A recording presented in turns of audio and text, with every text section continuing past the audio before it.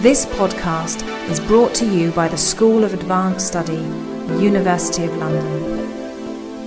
All of our podcasts are available from our website, www.sas.ac.uk.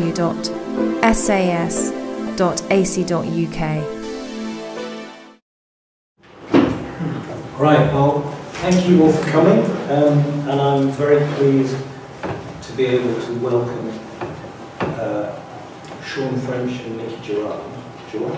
Gerrard, who write together as Nicci French. And I discovered from reading their blog that they met. Their first date was in Harry Met Sally. No. Second date, was that purely fictional? No, it's true. Okay. Which kind of shows the power of film, or so the blog said, that everyone do that. I can guarantee everyone who goes to Harry Met Sally on the first date ends up getting married. So be careful when you go to see it with. But Sean and Nicci have both worked as journalists. Sean is a critic, including as a film critic. Nicci kind of features and music. Is that correct? Just a bit, I mean, mostly the features and interviews and profile or something. And began. When was the first book? You have to ask Sean the dates. Right. I'm very bad. Our first joint book published in 1997. Right. So, but what they're talking about today is kind of the process of being adapted. And I think the first adaptation was 2002, is that correct? But kind of what's interesting is that they've been adapted for film and television. They've been adapted kind of maybe happily and not quite so happily, and also been adapted for ongoing series and for single dramas. And the format will be that they're going to begin by talking about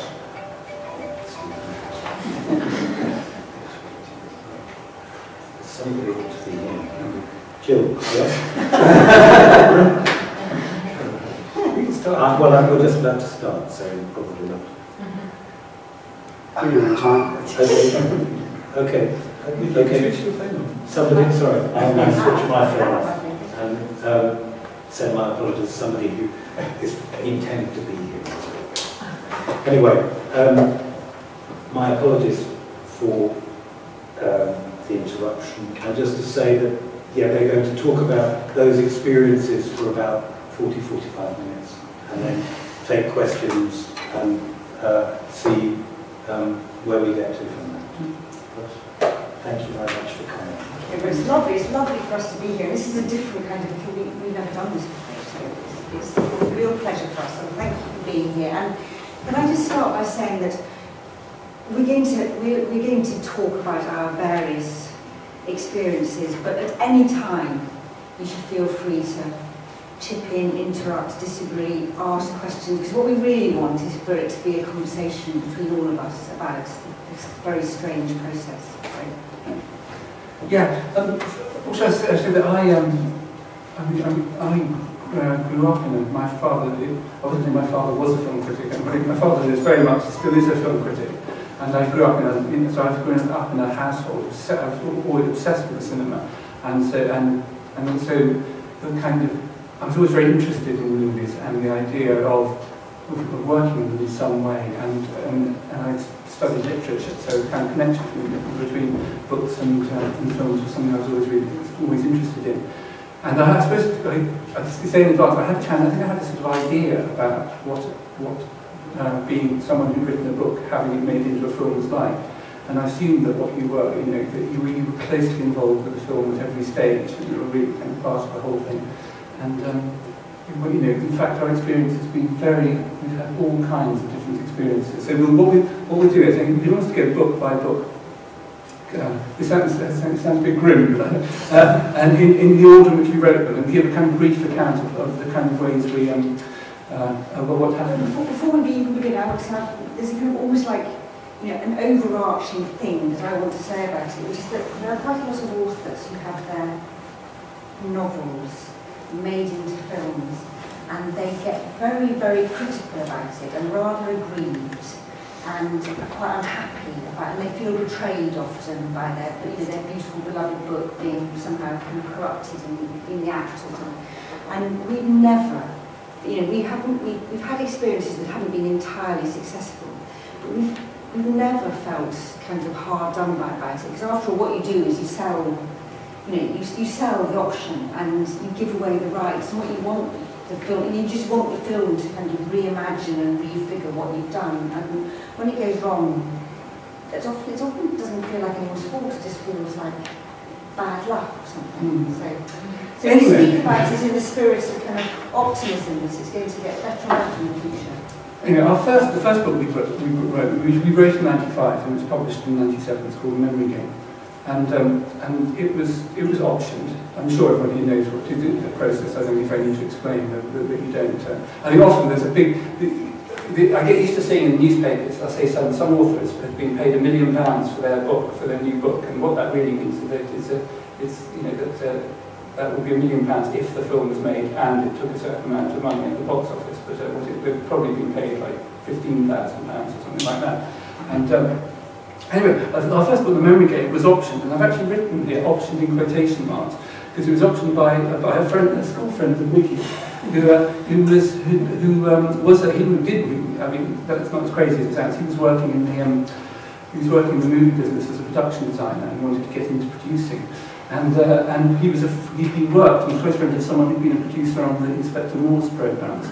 So they had the idea, they came to us, and the kind of carrot they offered us, not only would it be made by the BBC, but we'd adapt it ourselves. And we've twice been involved in adapting our own work, and now got quite decided feelings about whether authors should adapt their own work. And then, so we actually did. We had this quite arduous process where we spent a lot of time with them working, trying to knock this book into shape for a mini-series on TV. We went to see a BBC producer, and we actually pitched it ourselves, Nicci and I, in this office of the producer, and it was turned down. And they never paid us for the option. And then we discovered that after the option elapsed, they were still, the option that they're going to pay us for elapsed. They were still going around trying to sell it in our name. But we did have a small amount of revenge. Very childish revenge. we turned them into two very ineffectual cops in the next book. With their actual names. And then in fact, the Memory Game a few years later got optioned again. And then there's very different levels of cooperation. Sometimes people show you what they've done, and usually they don't. In this case, we were actually sent a script when it was just at the time when the option came up for renewal after a year. And then it was the only time we ever did this. The script was such a total farrago that we actually stopped the count of the option, and that was the last. That was as far as that went.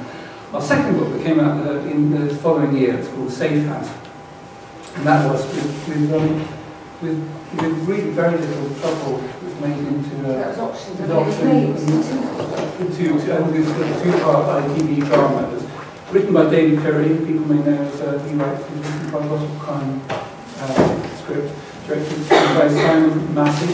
And already, I think we may have been shown the script. We did appear briefly as extras in it. We went to look at him during the shooting.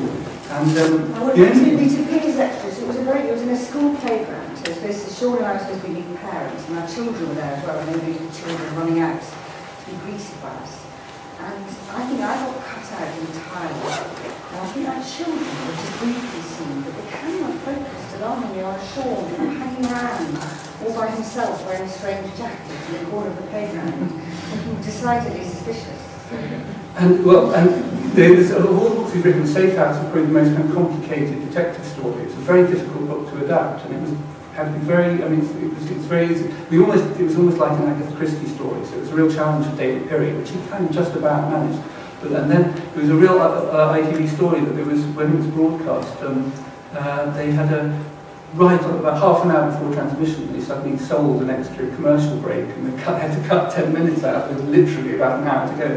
So apparently to anyone who watched it, it made no sense at all.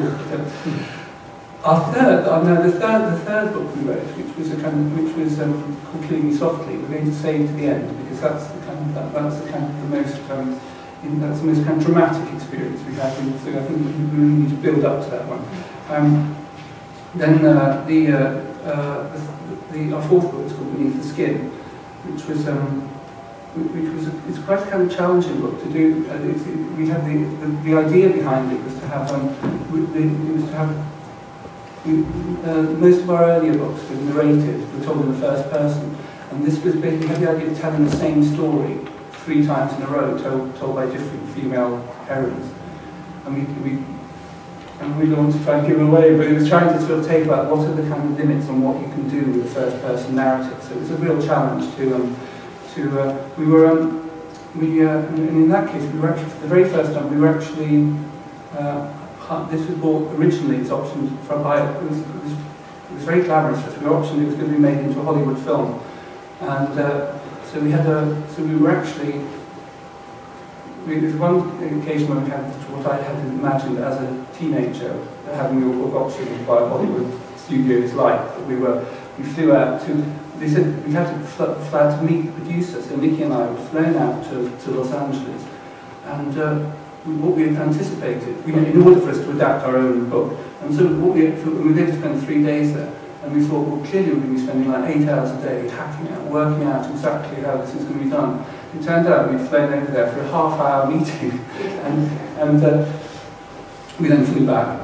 And it was a very, very casual meeting as well. It wasn't even very focused. And we flew back, and we wrote, I think, 2 or 3 drafts, and then nothing came of it at all. And it was a very strange experience because it became clear that we wrote a draft.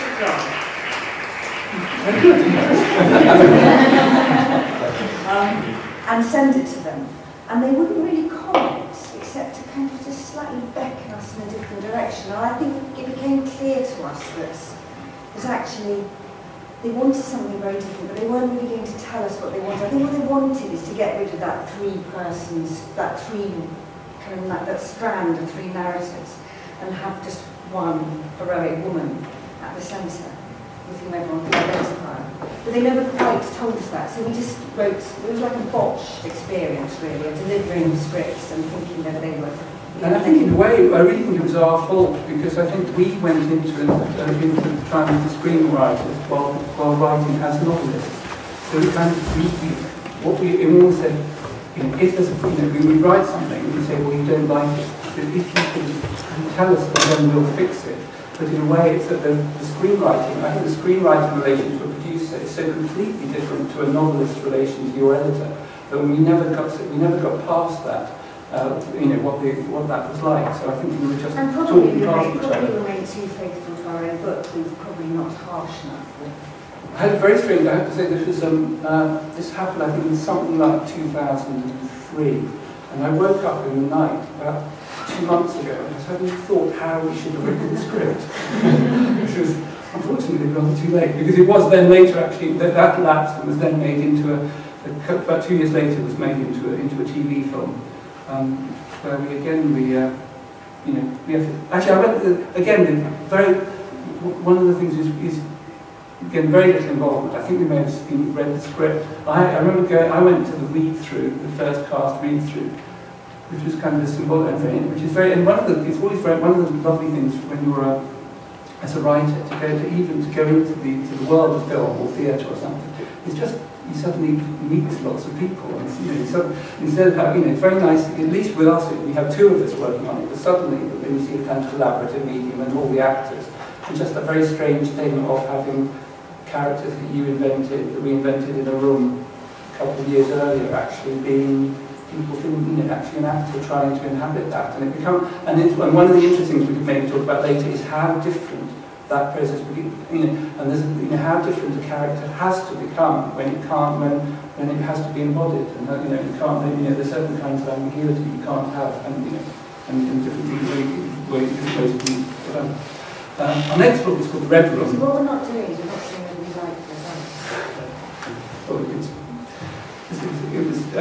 I think the problem was that in a way, it was. I believe it was like very. I think it was well done, but I think that there's always, again, another thing is when you write something as a book, you know, and one of the things we've tried to do in various of our books is to try and do certain kinds of narrative experiments in which work as a book. And if you recast it as a film, then you have to think: does that kind of experiment, does this formal thing work on the screen, or should you try and do something that's a bit different? And I think that once you take a first-person narrative and put it onto the screen, you're already making a massive change. Because instead of what we can do, and we constantly do, is you constantly see it from the main person's point of view, and then you can play tricks, narrative tricks with that, things they don't see. But of course, when you see showing as a film, then it's objective. You don't have that interior world, obviously, so everything has to be done from a different angle, doesn't it? Mm. Anyway, our next book, The Red Room, we had a meeting with that about that was going to be produced by the BBC producer, and we suddenly said we had a really good idea for that. We thought we could produce it, and that was the end. The project ended as soon as we said it.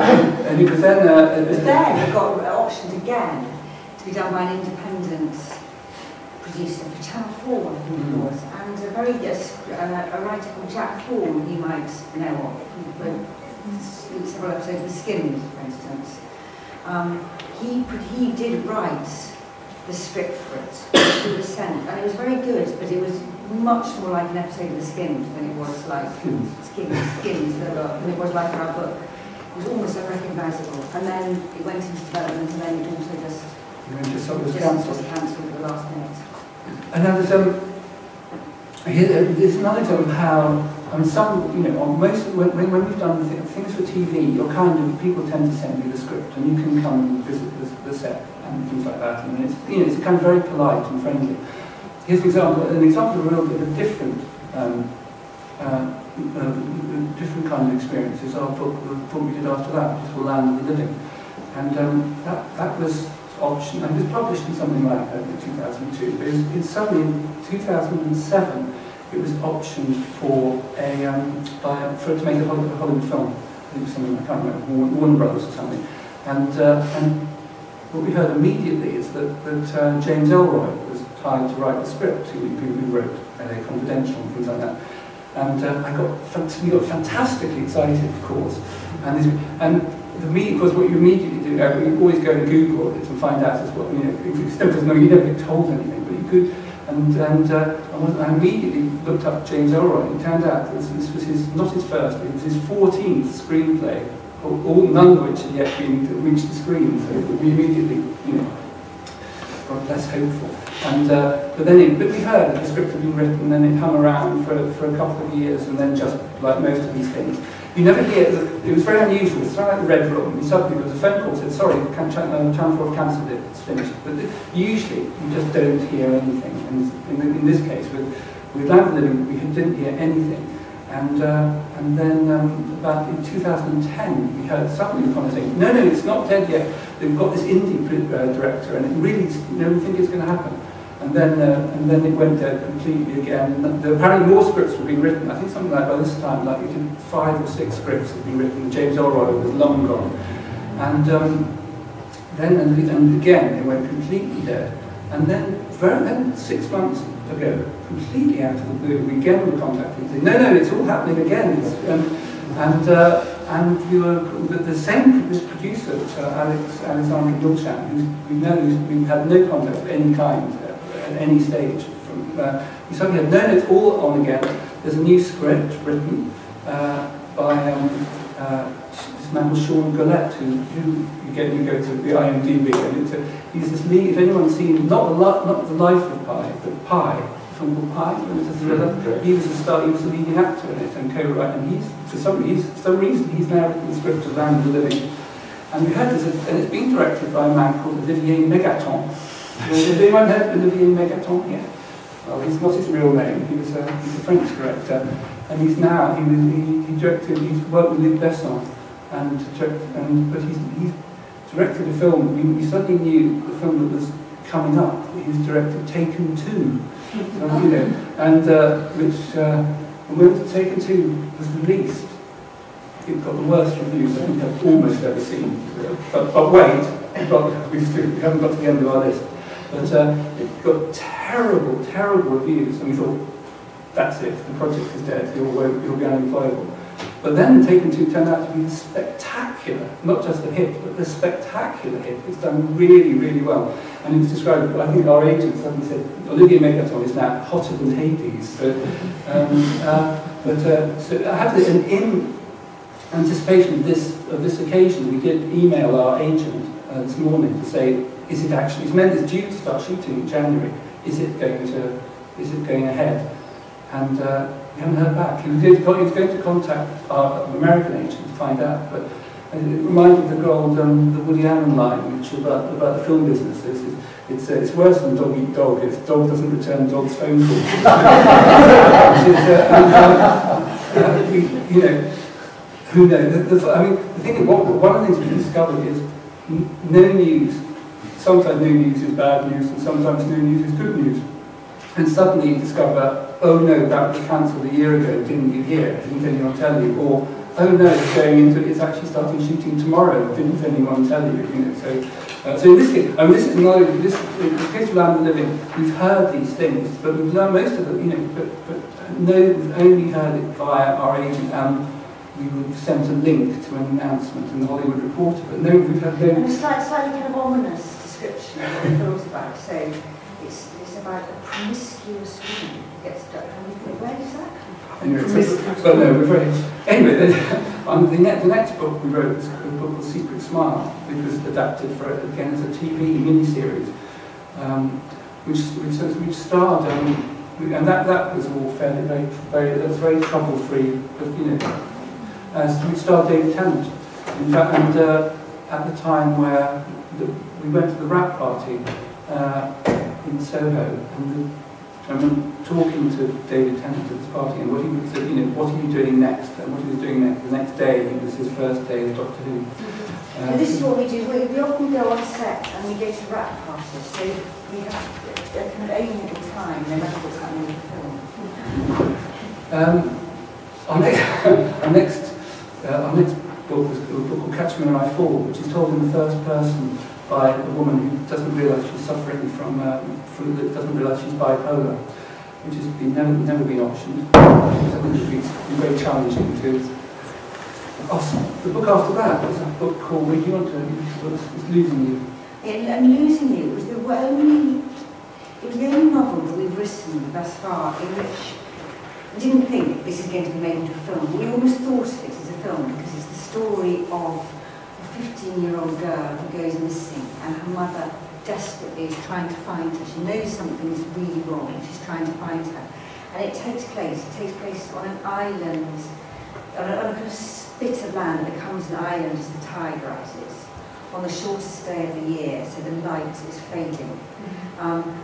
But also in real time. So the book takes about 6.5 or 7 hours to read. You just read it straight through, and it's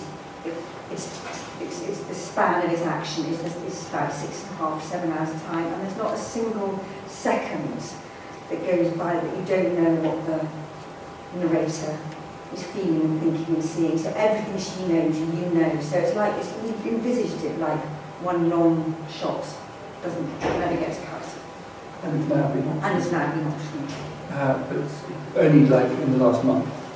And you could buy the people, in fact, who made a TV version of the book we wrote after that, which is called What to Do When Someone Dies, which was shown like last year as it was called Without You. Which again, that version, there's a TV thing. It starts called Star. Exactly. Anyway, we read the script. We saw an early rough cut of it. I mean, I appeared on a question and answer thing with her. Forgotten. Anyway, but you know, and in fact, and the people who we've actually had a lot of contact with the producers. It's really this woman called little Sally Head, who's probably best known. She did Prime Suspect, the thing that was such a big success with Helen Mirren, really created the whole idea of the kind of modern female detective on TV. The book after that was a book called Complicit, which has never been optioned because it's probably not filmable, because the way it's structured in a very peculiar It's way. backwards and forwards, it's like 2 time scales. Between 2 times all the way through. Yeah, and then after that we started doing something we never. The first time we wrote the first book, the book called Blue Monday, which is the first book in the series, and that's been optioned by Sally Head, who did it, and with a plan that it will be done as a possible series on TV.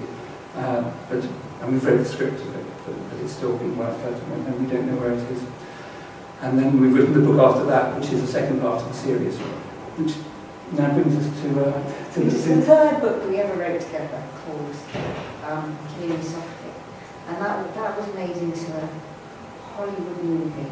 And I don't know, has anyone heard of this Hollywood movie before Killing You? Right. Well, the thing with Community Softly, that really seemed to go against all the kind of cynical things about community. It never really happens. You don't get told anything. This was our first experience. It was really our first experience of selling an option to anything, and it was just like. It was so exciting. It was so exciting. From the very, it was very dramatic all the way along, because what happened, it didn't get optioned in a normal way. It was the first book we wrote that was bought by an American publisher, and there was immediately there was then the rights. They offered for the rights even before we even sent it out to be, to film people. What had happened is, apparently what happens a lot in America is they employed people in publishers as literally as spies, being illicitly photocopied in the publisher's office, and then sent to a producer, and then they then contacted our agent with an offer before he'd been planning to send it out the next. So that was, it was very exciting. The people who did it, it was a new company called Montecito. It was formed by this man called Ivan Reitman, who directed Ghostbusters, and a very interesting man called Tom Pollock, he had been in head of Universal, and also, but before he was head of Universal, he was an entertainment lawyer, and he was a very interesting entertainment lawyer because he signed the most brilliant contract in the whole of Hollywood history by far. Or at least he had the most clever bit of it. He was George Lucas's lawyer, and he signed the contract for Star Wars. And people may know the story that they had a very, very important clause where George Lucas took a smaller fee in exchange for getting 100% of the merchandise rights. And so that literally cost Universal about $3 billion, all of which went to George Lucas. It built up his entire fortune was derived from that one clause, and Tom Pollock had done it. So anyway, he'd now been fired from Universal, and they formed his company. And so the first thing they did is they contacted us and said they said in order, part of the deal was we had to change the title of our novel, which we didn't just finish writing. Originally we called it Crazy for Me. And they said no, they had to. So we had a lot of pain to get thinking of a new title. Pain and drink. And then what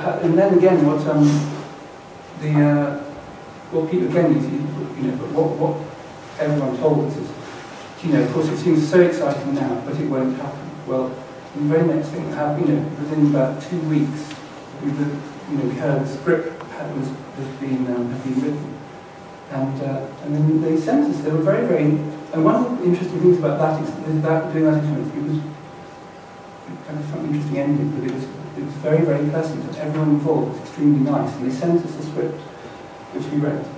By a woman. She never. It was her first screenplay. And it was her last screenplay. It was a. You can say it was. It was a terrible script. And I was not used to reading scripts at all, but it was such a cloth script, and it just got. Also, you could tell, you could immediately. It was just in that incompetent as well. So, for instance, when instead of saying Oxfordshire, she said Oxon, because that's what it was. Oxfordshire. It was just littered with things like that, and it was dire as a script. And it did this thing: it changed the killer. So it changed the whole kind of domain of the book, and in our view, it made the thriller just a kind of nonsense, really. And it was interesting because we were terribly.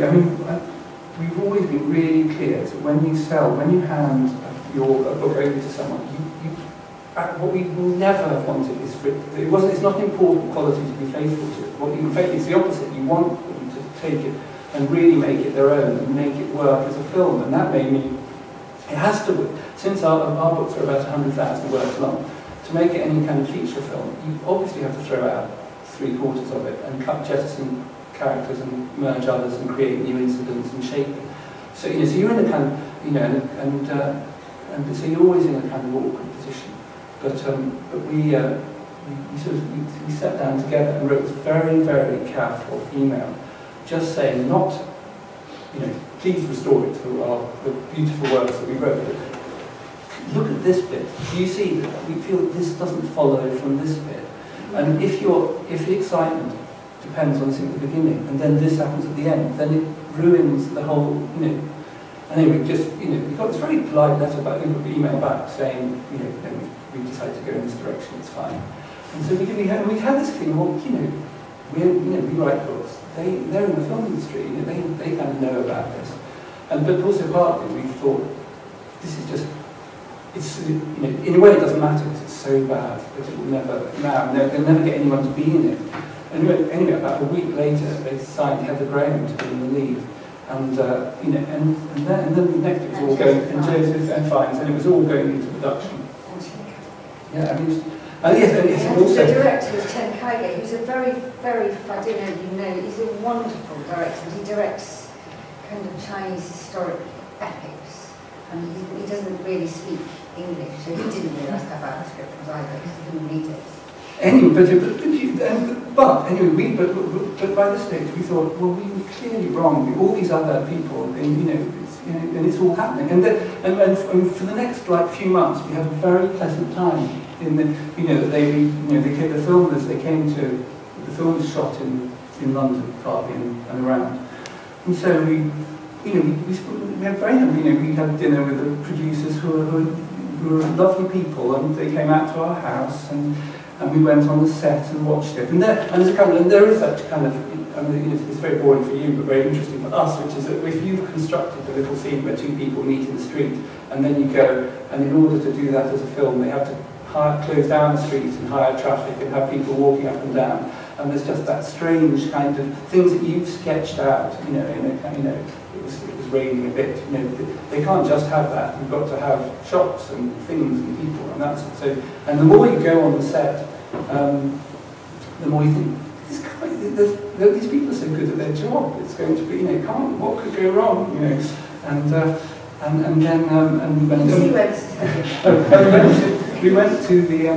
we went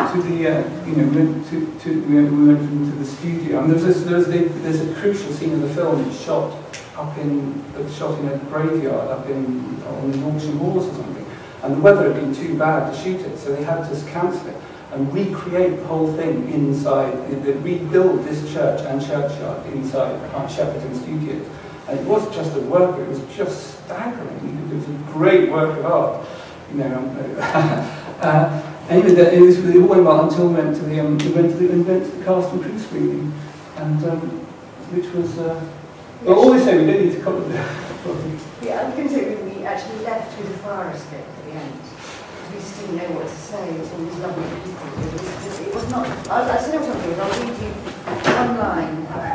It's a Bradshaw. The first line. First line. Turkeys don't come plumper than this. It's a jaw-dropping catastrophe movie. A gruesome multiple pile-up of reputations. In preparation for coming here, I looked up on the Rotten Tomatoes website, and it had to say it's quite an impressive achievement for a film to get 0% on Rotten Tomatoes. So it was. Also, we hoped that because it was so bad, it would just go straight onto DVD or be forgotten. But it was so bad, it became like a cult bad film. So every time there are lists of bad films or terrible scenes, it pops up again. The funny thing is, in a way, as people who've been adapted, I think what is made interesting is that I think when people talk about bad experiences, I think there are worse experiences because one of the things that often happens in the film industry is they can be very cruel behaviour or very kind of People, they were kind of, because I think, and actually everyone, people were very kind of nice about it, and people were even quite nice about it afterwards, There were a few people suffered. In fact, I think the people who suffered really were the people who were more directly involved in making it. And I think one of the things we felt was, actually in the years since, people do have come up to us very sympathetic and said, we'll put a hand and think, do you feel terribly scarred by it? And actually, I think that we were the book still, one thing about being adapted is you've got the film, and you hope it's really good and it's something different. But the book, they don't take the book away and pulp it and change it. The book still survives in some form. So in a way, I think it wasn't a, we feels okay about it. Yeah, because there are some books that get made into films and it actually damages the books. There are examples. Captain Colour's Mandolin was supposed to sales dropped off after the film came out. I don't think that's But in the way that we've had all different kinds of experiences, but we're still very hopeful, and there are so the things we're really looking forward to seeing. Maybe next year we'll be going to see the Olivier Megaton version of Living It. It's great triumph. It'll get better than 4% and not be smarter. So maybe as well, if anyone has, I don't know if people would want to ask anything or talk, I don't know. Yeah, thank you very much indeed for the conversation and the guidance through your experience. There's a question which I would like to ask, perhaps to kick things off, which is, you've talked a lot about, as novelists, the formal experiments that you're wanting to do in terms with point of view or using time or whatever, and the difficulty of translating those filmically, because once things become embodied, as you said, or become externalized. You also seem, enormously filmically literate. You described Sean growing up, and plus the experiences that you've been through. Are you also interested in exploring kind of the possibility of that kind of formal experimentation in film, or to write something that would be, that you mentioned when talking about is it Losing You? The one which existed in real time, which filmic motion in some ways. Would you also think about writing something that uses filmic experimentation in the ways that films now kind of are using? Writing a novel that explores definitely when, for example, I'm guessing when we saw what's the one that sticks? My brain's about the one that's backwards. Memento. You get in a way when you see. I think quite often we'll see. It happens with books, but it's happened with films where you think, God, I wish we thought of that. I think we're very definitely, and it happens. I think lots of novels are so influenced by film now, and of course, especially Sean being so soaked in film. Of course, there are things like kind of freezing things or flashbacks or just ways of using kind of language you learn in film. Of course, what we don't do is I think it would not work to say that we would write a novel thinking of it as a future film, because the two things are so very different, and that would seem to kind of not work for either form. But definitely, in a way, I think that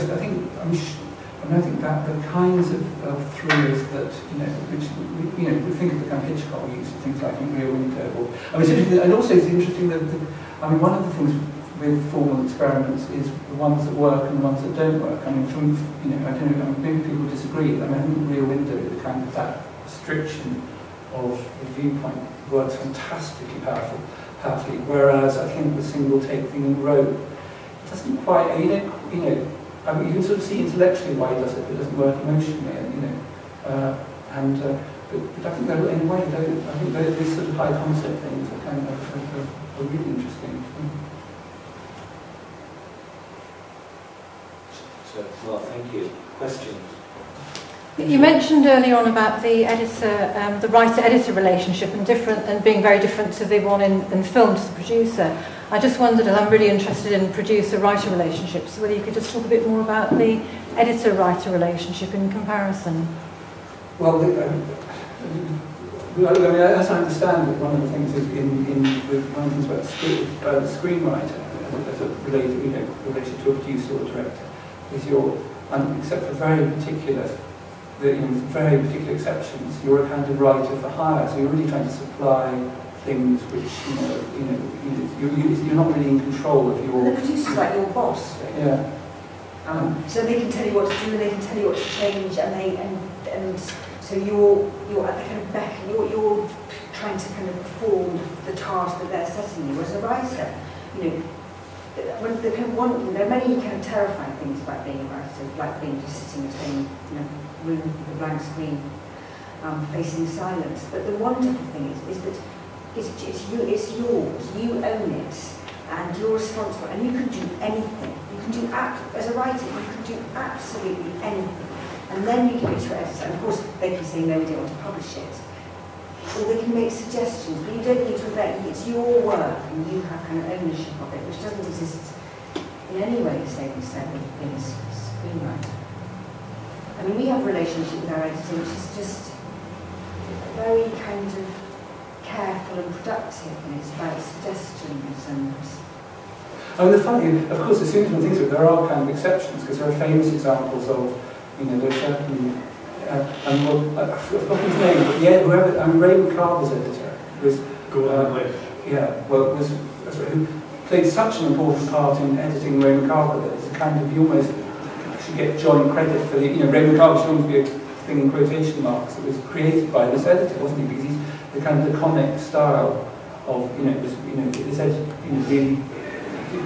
Whereas there are other, I think, I'm sure people in this room know much more than I do about this, but I think, for example, I think the deal was if you hired Harold Pinter as a to write a screenplay, you didn't just send them to rewrite or get people to rewrite it. You had a certain kind of authorial control, but that's very, very unusual, I think. I suppose that's the other thing with screenwriters is often there are multiple screenwriters in versions, which is not true of writing. Even the bit when Nick and I have done bits of work that is a bit on screenwriting projects, in a way it's rather fun because it's just so different.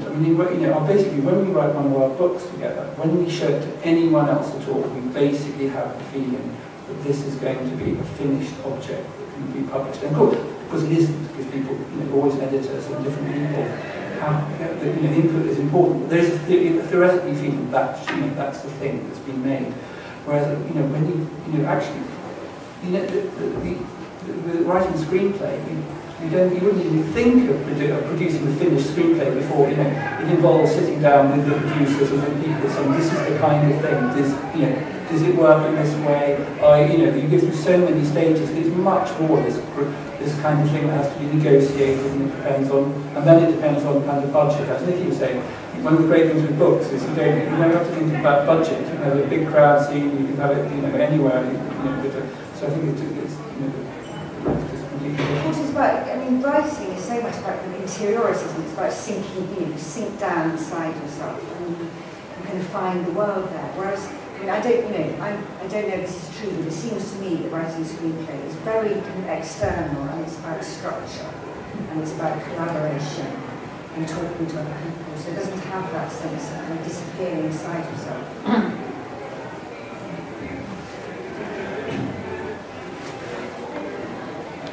Just leading on from that question, then are you not tempted to, if perhaps what you've been describing tonight seems to be, as a novelist, you lose obviously quite a lot of control when something is adapted, and you seem very comfortable with that, but at the same time, is it not a kind of logical step to think perhaps you want to direct the whole world of writer-directors that obviously may maintain more control over their ideas? Well, it's an interesting thought. I feel, would it be better, would we be happier if we controlled our own progress in one of our own books to the screen? I'd be so unhappy. I mean, I think we're absolutely. In fact, I think if Nicci and I have, when we talk about this idea of doing writing either script, either film, I mean, always would much rather do something new, some different idea. And in lots of ways, I think if you adapt your own book, you really, I think, almost always you're the wrong person to do it, because you haven't got the distance, and you've got the wrong kind of thing, because what you see when you were constructing it originally, that's not helpful to whether it's going to work as a film. I just remember when Anthony Geller told the story about when he was adapting The English Patient. He said he met Michael Mondacci, and he said, "You do realise I'm going to destroy your novel?" And Mondacci apparently was a good sport and said, "No, go ahead." But of course, that's what you have to do. I mean, I think it's because I think some feeling about that there's some essence of your novel that needs to be kind of in some way preserved and screen. And I mean, when I just I think over and over again when you look at the really good adaptations of books, how free. There is an essence there. If you take something like Great Expectations, I mean, there's something so dependent on the heart of that. Yeah. There's so much information. And there's so little. I mean, it's interesting. I mean, you've seen the David Lean version of Great Expectations. It's staggering how it's like a kind of just a few selections from the book almost, and which is why it's so powerful. It's almost like what you might remember of the book when you about 2 years after you read it. Yeah, that's it. That seems right. Well, you sort of covered it actually, but I'm going to pick up on the same thing. You said that you read a Tracy as one of your screenplays, that one of your books has been adapted, and you didn't really recognise it. And I was just going to say, how far do you think people can go before it just becomes something completely different? I mean, when you sell rights to your novels, is there some kind of clause which says, well, if you change this much, it's actually not the same piece of work anymore? You could insist on anything, but then they probably wouldn't buy it. There's been no clause, and the trouble is that Sean's saying they should change it as much as they want, and that's absolutely true until they change it into something that's terrible, and then it ceases to be country. So, and actually reading this little Tracy book, it just said, I hope it'll be wonderful, but there are sometimes you feel alarmed out because you think, what is it about the book? Do they like something about the book which makes me feel uneasy?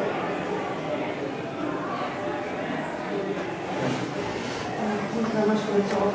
And I have a question about not so much adaptations, but actually your collaborative process of writing novels together, because I find it quite fascinating, especially in light of your comments that the work of a novelist deals with its interiority, you sink into your own world.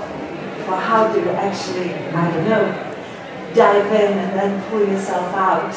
In order to be able to have some sort of a dialogue. No, that's an interesting question, because I know in a way,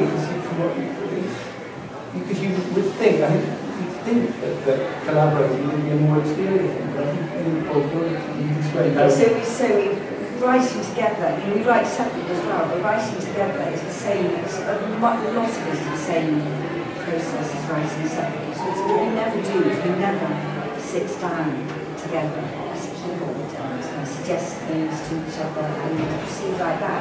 We think of the idea, we can beating heart of the novel first, and why it's got to be, we work out the plot, we work out the voices, and then when we think we've got the same book in each other's heads, then we start to write, and we write, Sean writes in the shed in the garden, and I write in the house, and one person will write a chapter or a section or something, and pass it to the other, who's free to edit it, change it, add to it, erase it, and they're like but we're both trying to write into the same voice, so it's not like it's really not a power struggle between two different, between kind of the voice of Sean French and the voice of Nicci Gerrard. That's what we're trying to write as a yeah, but also, but I think the strange, the weird thing about it is unexpected. You think that collaboration would be a bit more correct or a bit more compromise. And I think this really thing that sort of surprised me about collaborating is especially as we've gone, I think as we went on our first few books, we really kind of prodded ourselves. It's almost as if we sort of goad each other by going, to push each other into kind of darker, weirder areas, maybe than we've done on our own. So it actually always became more, and some of our books always became more interior than they might have been. But it's a funny old thing to be doing. You talked about how you've sort of given up all the rights and let the screenwriter go at it, and how you guys have tried to adapt it, the screenplay to yourself. Have you ever sort of done a collaboration where you've worked with other screenwriters together, or is that something you guys would do? You mean work with the screenwriter? Yeah, work with a screenwriter sort of tag team? Do you know, it's really, in terms of with the writers who've adapted our books, and as I've always kind of suggested, sometimes like with the Land of the Living thing, we've never seen anything at all. We've no idea what it's like. And other times, usually with TV adaptations, we've been sent the script. And it's kind of like a real delicate etiquette of it, because you can sort of make certain kinds of comments maybe, or maybe this little bit, but they're really not sending it for us to get the pen out and start rewriting it. And actually, when we've met, we've met, I think almost all the people who adapted our TV versions, and we've met the one who adapted the movie softly. And there's almost like a kind of strange kind of Freudian relationship, because they're almost, when you meet, when we've met the people adapting our books, they were very polite, or you always have a slight suspicion they prefer it if you were dead, because they don't really want you around, just because you're going, you're almost having a battle about whose idea is this, and that's in a way as it should be, because I think for an adaptation to work, they shouldn't just feel they're serving what they think you would have written. It's more they've got to take it and go run with it with their own imagination. I think collaboration is really difficult. I don't know if you've done it. I think working with somebody else and kind of taking each other's views and voices into account is phenomenally difficult. You have to kind of rate them and to trust them. You say there's something about you have to be you have to lose your self-consciousness. When you write alone, it's just crucial to lose self-consciousness, not censor yourself and be embarrassed by yourself. Even when you go back to the editor to be horribly embarrassed. At the time of writing, you've got to be free of that. And it becomes much more difficult to have somebody else as well. So I think you'd probably say probably won't, but maybe you probably won't be collaborating with another screenwriter. Two's enough. It's just a comment really that I noticed at the beginning you said that there are lots of novelists that you know who are very upset by the way their novels have been adapted, and you guys don't feel like that. But I did notice that although you had quite a long list of adaptation experiences, you really focus on the negative ones. And I'd quite like to hear a bit more about the positive experiences. It's making it so much easier to talk about that. I think it's a bit more fun. Actually, partly talking about curiosity, because it became such a kind of roller coaster disaster, because it did become quite, it was almost like a gleeful experience by the end. It was like, you can't talk about it, because it was so extreme, the reactions to it were so extreme, and we were so involved in it, and we were so blind to what was going on all the way through our involvement. There's a kind of comedy about it. But there's some positive. I mean, I think one of the things is there are certain kind of performances that are very, really. I mean, to give one example, the Meet the Skin is really begins with this young school teacher who becomes, for a trivial reason, becomes quite well known and gets into the local papers, and then she gets a letter saying she's been killed.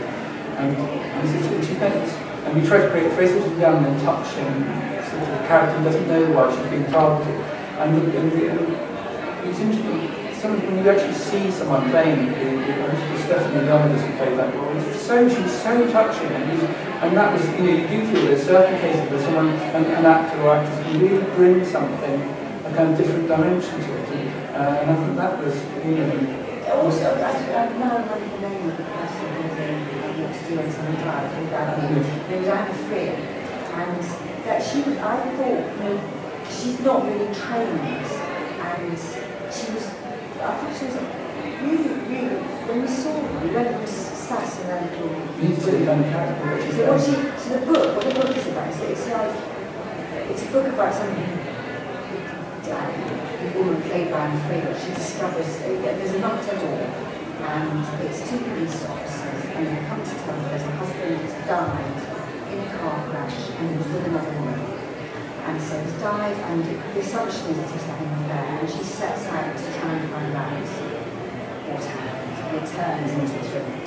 But actually, in a way, when you thought of the book, the kind of driving theme that was grief and mourning, stages of mourning, so the thriller follows these stages of numbness and rage and fury and grief.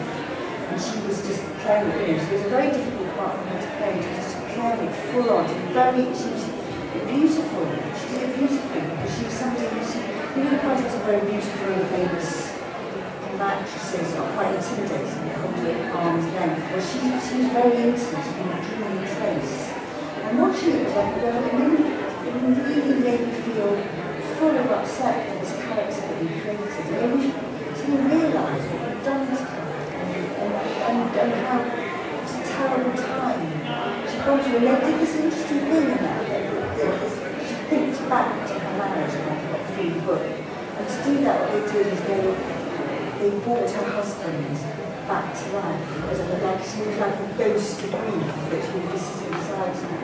It was very well done and very, very touching. So that was positive. And very, very sad. It was like, and then somehow you suddenly saw your book as a stranger in the sea. So it's possible to add in some so much. Yeah, absolutely, yes. I mean, of course, in a way, one of the points, I mean, one thing I hope we convey is when your book is adapted, you become a kind of stranger, to it. It really moves away from you in good ways, in either in very good ways or bad ways or whatever. But whichever way, it's just not your, it's not your thing anymore. So there's always something slightly.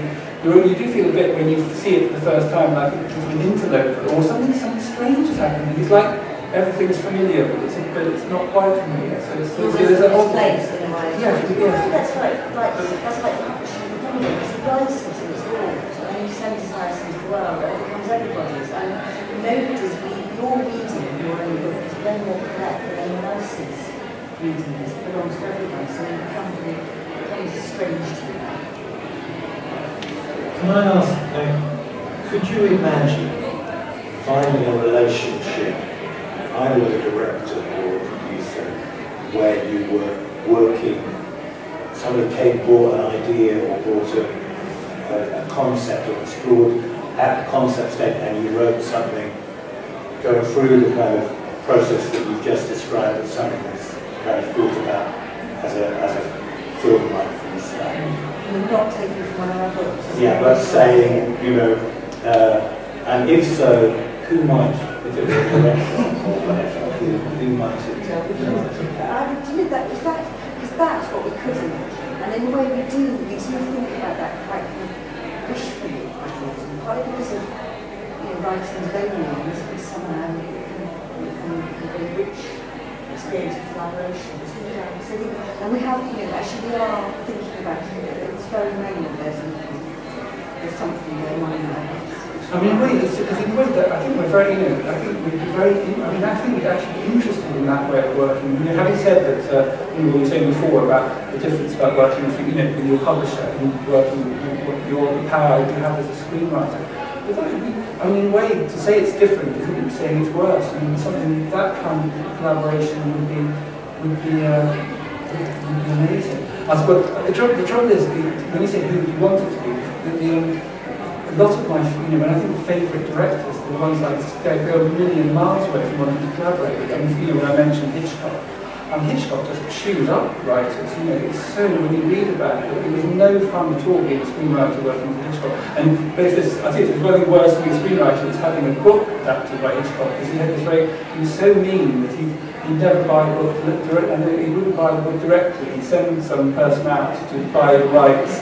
So it wasn't, this is Alfred Hitchcock. So some bloke would come to your agent and say, oh, can I just buy it for nothing? It probably won't get made. And that's what happened with Psycho. Someone just came French Robert Bloch. He was virtually in a bar and said, oh, can I just buy the rights to the story? For a few $100 fees, someone on behalf of Hitchcock. So he was not a generous collaborator.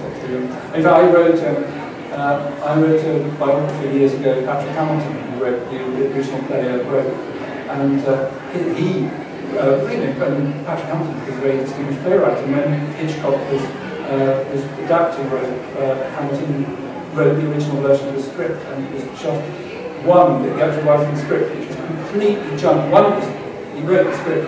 Weirdly, was Sidney Bernstein, who was founded in Ireland. He wrote the script, which was then totally jumped, but without telling him. Hitchcock didn't even bother to tell Patrick Hamilton that he jumped it. He then, with Hugh Cronin, wrote a completely new version in someone else. And then the first Patrick Hamilton knew about this was when he went and saw it at this special screening, and he was deeply traumatised. I don't know if anyone knows Rogue. It's also Patrick Hamilton was very complicated in sexuality, and Rogue was a very, very weirdly gay, transgressive adaptation of the book of the play. So he was a very unhappy man. So I thought, what even more question I was answering? You wouldn't. I mean, in a way, one of the things that is interesting I don't know if anyone here is interested in screenplays. There's a fantastic podcast that's worth listening to called Script Notes, which is done by somebody, John August, a screenwriter, and Craig Mason. Very, very interesting about the whole business of screenwriting.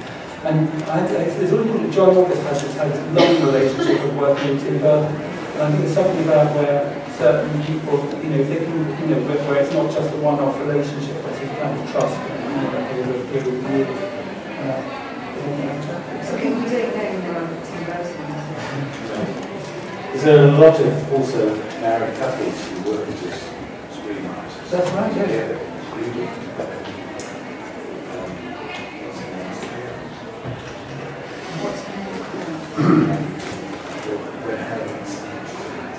Yes, just in Nora Ephron,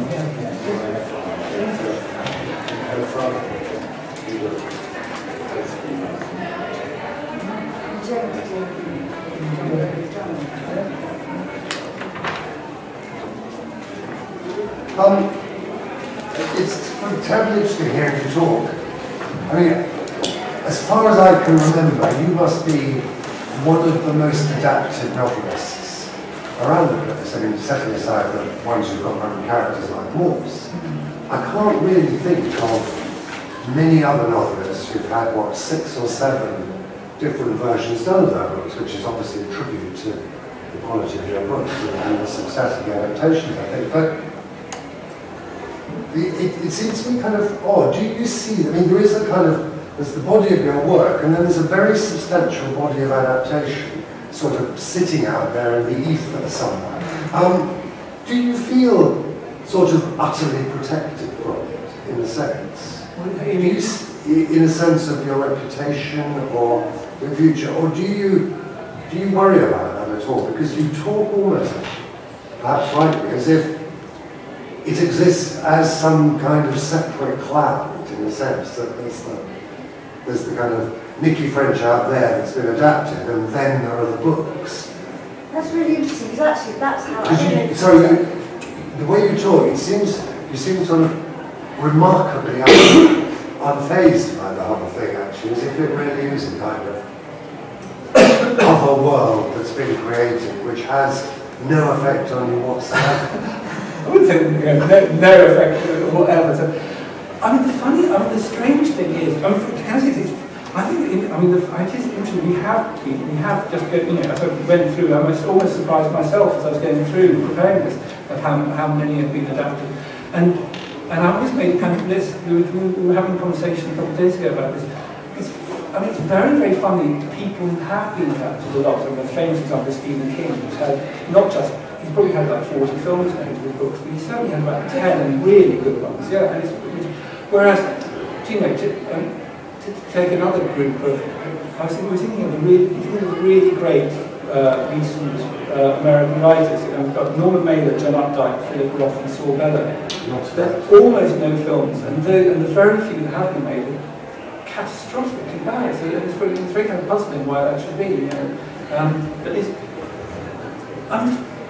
what is your answer? I don't know what your answer is, but my answer is that almost got it right there. But it feels that what we are responsible for is the Nicci French books, and we've created those are ours, and if they get badly reviewed or do badly, that hurts us, that feels hurtful and sore, it does.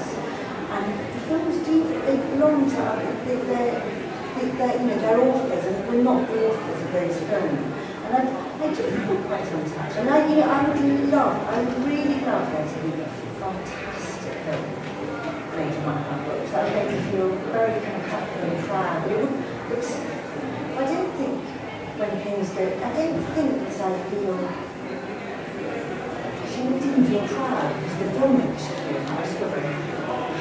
It doesn't feel like it's got much to do with it. Also, I think there's a whole different kinds of adaptations. So there are lots of books where actually, there are lots of films that are based on books where actually people wouldn't even know they were based on a book, or they wouldn't connect.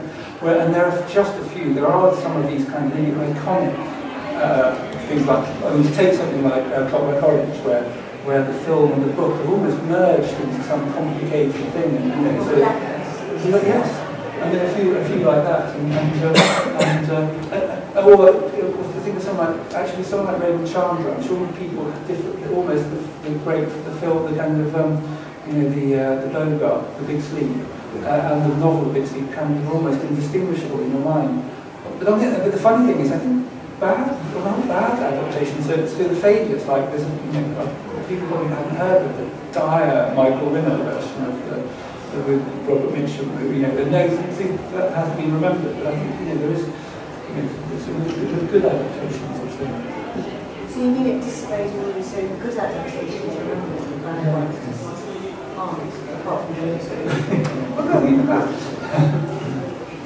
Yeah, I'm sure you've read the critics of the productions of your adaptations.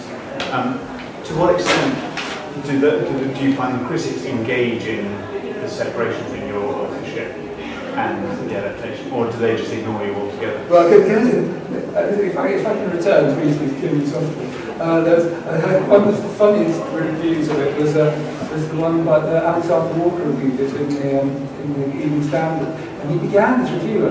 I got very clear when he said, it was something like, this is a terrible film, but I do not blame Chen Kaigi for it. The very people I blame are Nicci Gerrard and Sean French. Having written this book, so there is. I think I think the funny thing? I don't in reviews. I cannot remember any review that has seriously engaged with making a comparison or seeing the difference between them.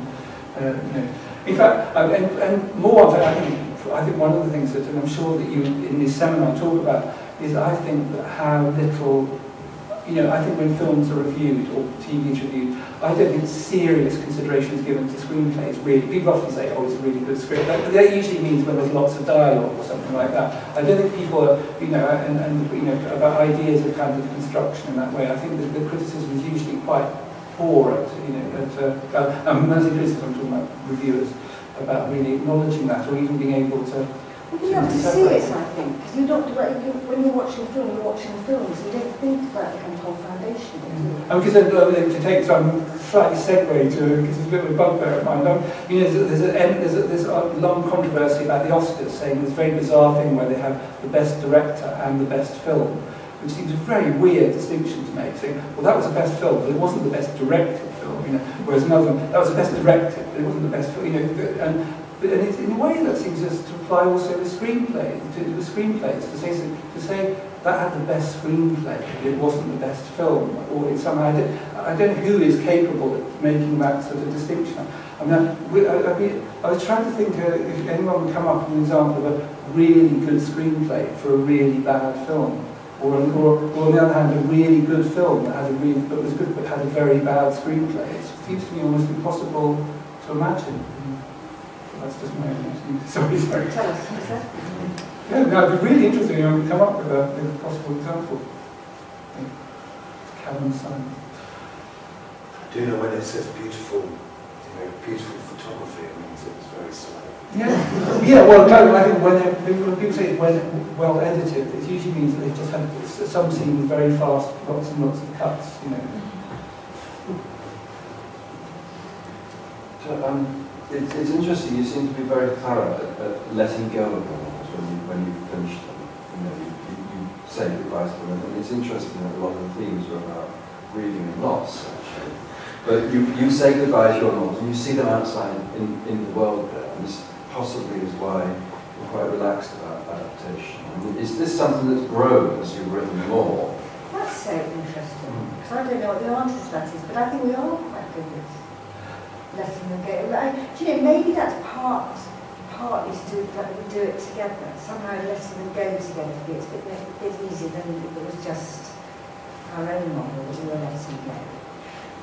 And I think partly, I think, is when you're writing a book, that's when it's so raw, you know, and when you're kind of struggling with it and the kind of things, and it's halfway done, and then it's all kind of painful. And if someone could come in and comment on it at that point, or try and adapt it while you were writing it, then it would be just this horrible, painful mass. Once you sort of finished it, and it's sort of, you know, and then...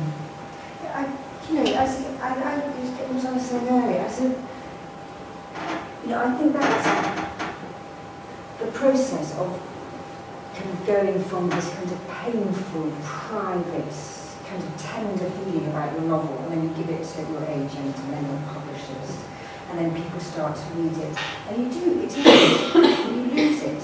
You do lose it, and that's because you have to lose it before you write your next novel.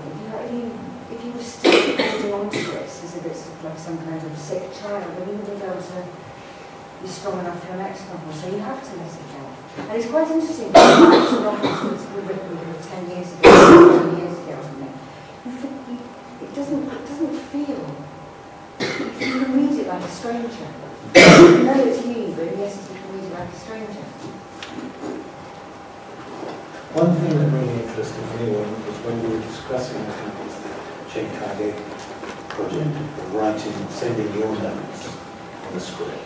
Partly because it's such a familiar thing for screenwriters, kids get notes, maybe not necessarily from the writers, but also that analytical process of kind of seeing what the script should have consisted of, not because you object to a script being made, but kind of seeing where the point has been missed. And that, I was wondering how that process compared to your own kind of planning, when you're planning your own plots or discussing the kind of strategies, or you kind of using the analysis that you'd already come up with consciously or unconsciously. Well, I think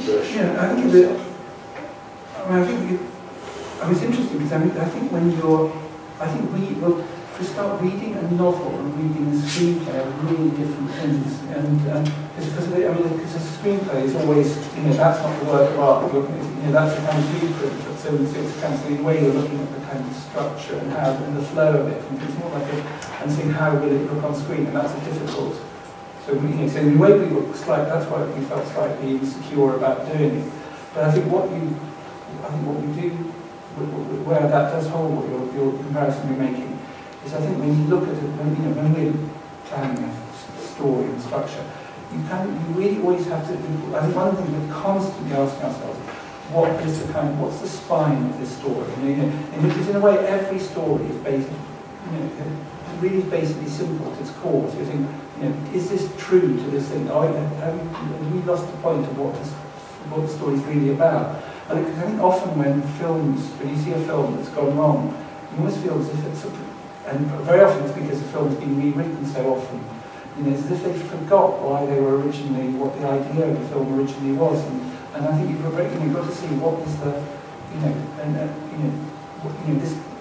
It doesn't mean you have to be mindless, but you've got to. And I think this applies just as much to an Ingmar Bergman film as it does to a James Cameron film.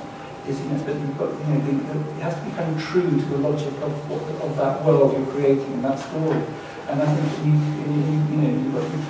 so I suppose one of the points that it's very important in that case, there's often a real temptation writing thrillers, just put in another twist or have another, or let's make the murderer turn out to be someone that they'll never suspect. It may be the reason that they'll never suspect it is because it's ridiculous if they are the murderer. So you've got to have. So in a way, you've got to have. I mean, the ideal thing in a thriller form is to have a surprise. But when the reader or the viewer is surprised, they then think, yeah, but I'm surprised, but I can see it had to be that way. That's the only way it could be. So I think there's that process that applies to both. It's like in the other processes as well. When we're thinking about, often when we're planning, or when we're standing back and trying to see how it's going, it's partly about kind of pace and shape, the high points and the low points, and slowing things down and speeding things up and changing things, and that would apply.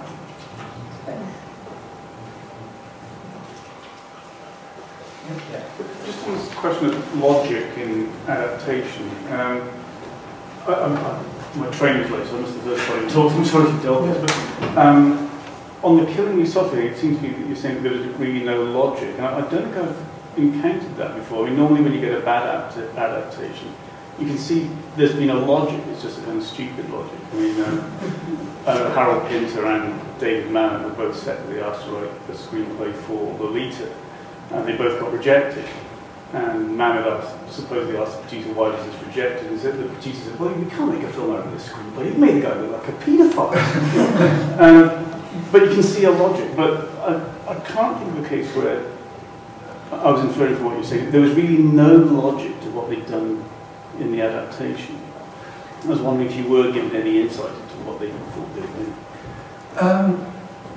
Well, what I can do,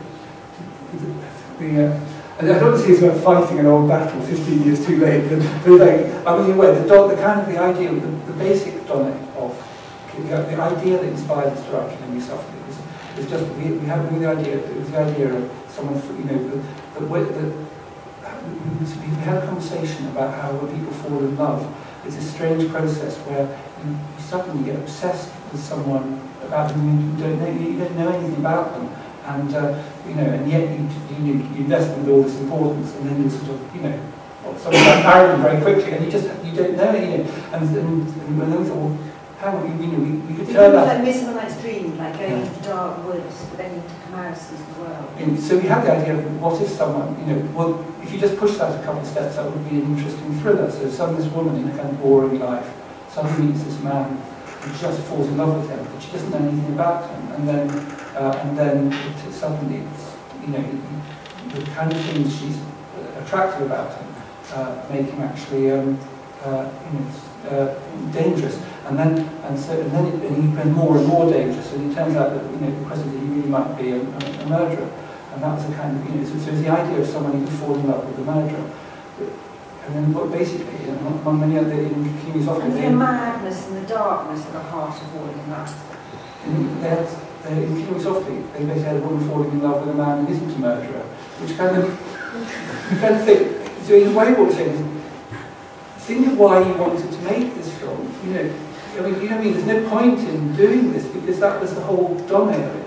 In a way it's a bit... when you think that lack of logic, there's a really, really clear, even clearer example. I don't know if anyone's seen, the wonderful Dutch film, The Vanishing. Have anyone seen this?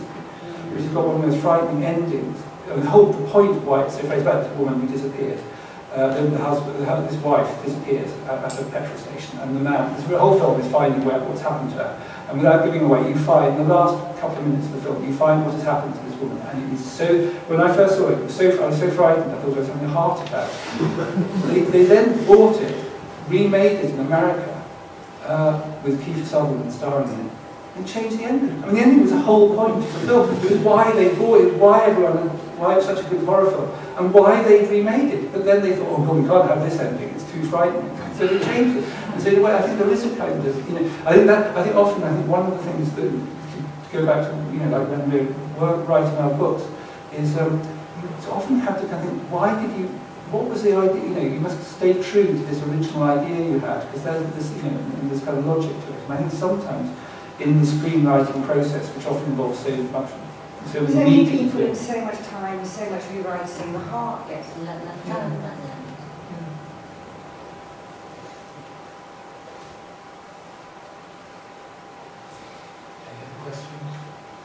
Do you have any personal examples of maybe not your own work, but films that you like that you think that are better than the books? Oh, that's a really The Godfather. I think we had done one conversation. I remember this about we see a very interesting subject about what was the best book we could think of where the film is better than the book. And the example I think the film. No one else agrees with me about this. I have to say, I think the film Atonement is better than the book. Some people think The Leopard is better than the book. The Leopard it's just a beautiful film, beautiful books. At least they're equivalent. There are lots. Because famously, lots of great films are based on slightly second-rate books. I think The Magnificent Amazons is pretty much better than the novel.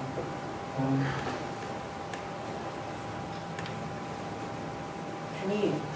No, that's what I was asking, because it's always a really difficult question, especially when someone asks you, you're like, I don't know.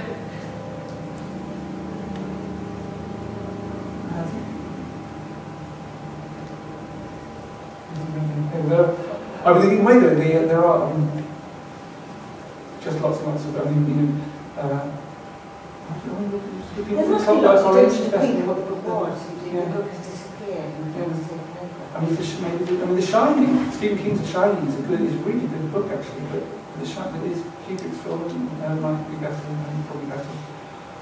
Isn't it that some films might not be better than the book, but they might be more accessible to a different generation or to a different set of people, for instance. The latest Wuthering Heights, for instance, I showed to a group of young people who absolutely loved it, but who would never be able to read the book. Would they read the book having seen the film? Because that's what publishing, all these books get re-released with kind of nice new jackets with the actresses' face on. I think some people would do that. I think the language is too important for many young people. But some people would. Do you study the genre that you talked about, Stephen King and The Shining, or someone like Patricia Highsmith or Daphne du Maurier, where you have people who have been extraordinarily adapted? Do you is it given that your writing is both so visual and so interior, do you go into something that you analyse? Well, I started to say that is too formal. But partly this is what we do. I think one of the things is I think that we can read quite a lot of thrillers and see a lot of thrillers on TV, and I think we're constantly sort of almost like dismantling it and saying, does this really, does this work? Do we really believe this? And we're very We can get very cross with endings. I mean, start things well, you sort of end them. Well, we were just, yes, things like, did anyone watch The Bridge, for example? Did anyone see this? The Danish-Swedish thing, which is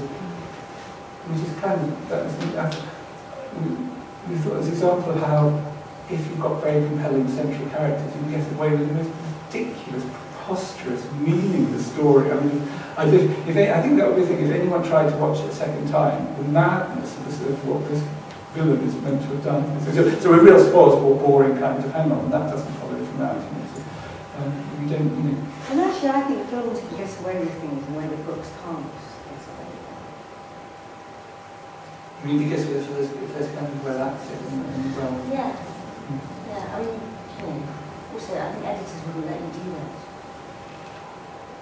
I mean, yes, a lot of our job is partly saying, and then that's what, in a way, one of the things I think about the benefit of collaboration is there's a way in which I think if you're writing on your own, you've got a real tendency to let yourself get away with things, whereas if you have someone else saying, hang on, would they really do that, or would that actually be possible, or, you know, so, you also kind of get an inner policeman who keeps control of that. So you lose your own inner policeman. Yeah. You can sense to each other. Well, the trouble is the way you mustn't be is always a balance, because you've got to be, in some ways, to write any kind of writing is to really free yourself and be, and you know, but then at a certain point you've got to say, hang on, you know. You kind of want to written. I mean, the big thing about writing is you just mustn't worry about being foolish.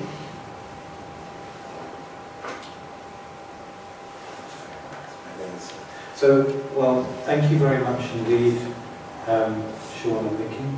We have some wine and we don't have to be out of here for another hour and a half, so do stay and drink the rest of the continue. I mean, not, you don't have to stay right here. I mean, but do stay and talk and drink wine. And pass around. But anybody who's not yet signed the list of kind of presents, if you can sign it, that would be very useful, because we kind of continue to argue our case for getting free seminar rooms and free classes. It's stupid.